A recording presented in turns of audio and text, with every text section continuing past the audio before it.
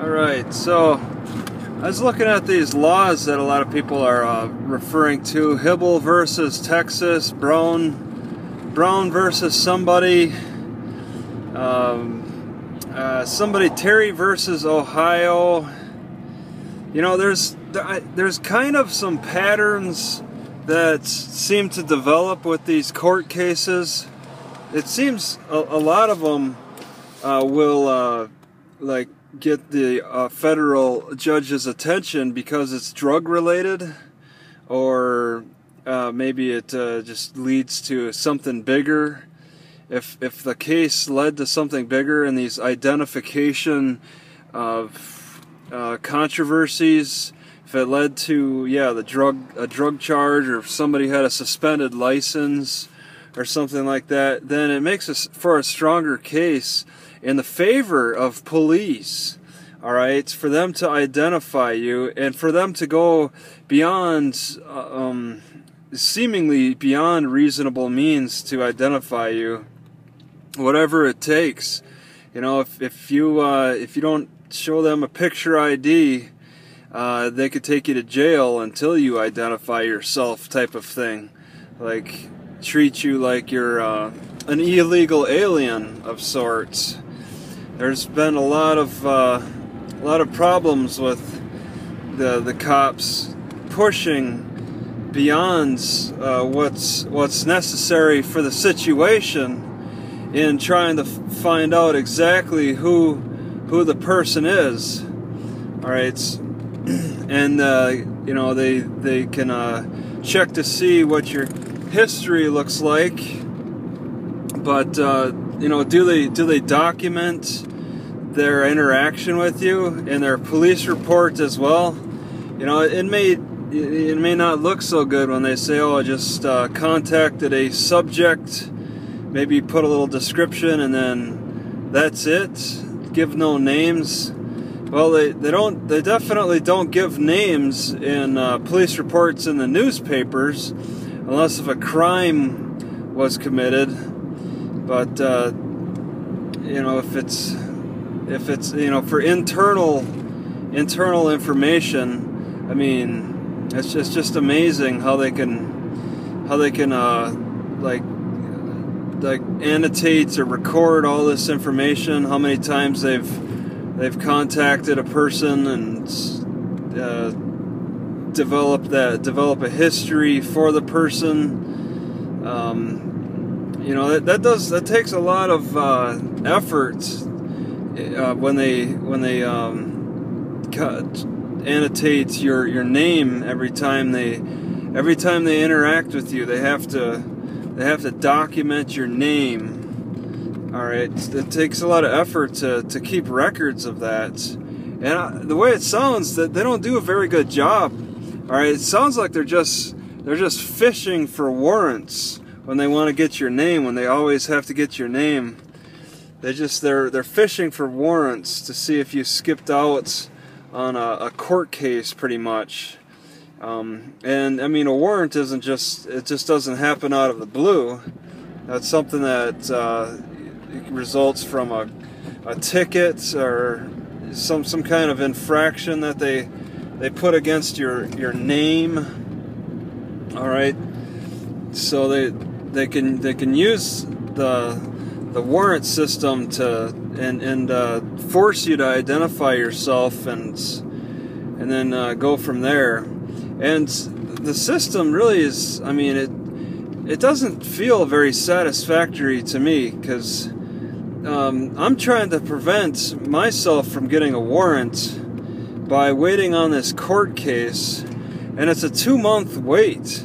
I don't know, anybody who's got any regular job might, well, it kind of forces you, if you got a job in another city or state or wherever and you really can't stick around, it kind of forces you to plead guilty for that county that you were in, that you got the infraction. And it's strange, you can get the infraction in a city, and then all of a sudden it becomes a national, your name is on the national register for warrants.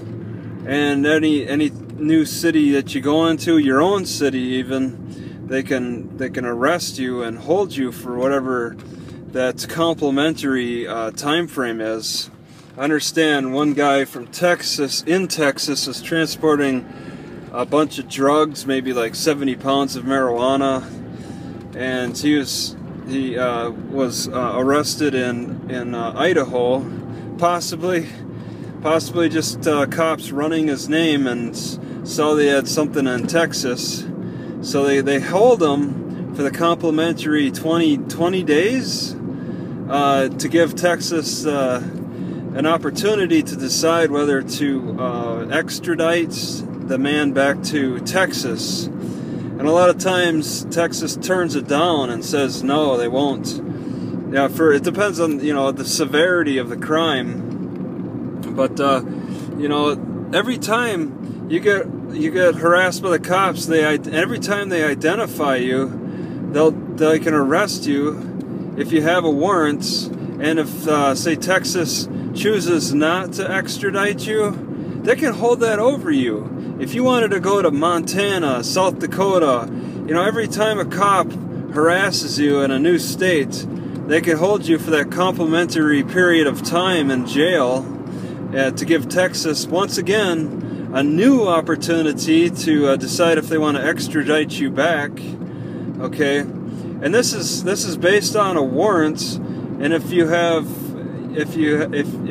the cop just harasses you and has to identify you so they can run your name. All right, I'm trying to avoid all that. I don't want to deal with that, but you know, I live under extraordinary circumstances. Okay, I can be pretty adaptable to the situation because I'm homeless. There's people who have to go back to their homes and pay their bills on time and all that, and work their jobs to be able to pay their bills. Whereas me, I can stick around and wait on the court dates.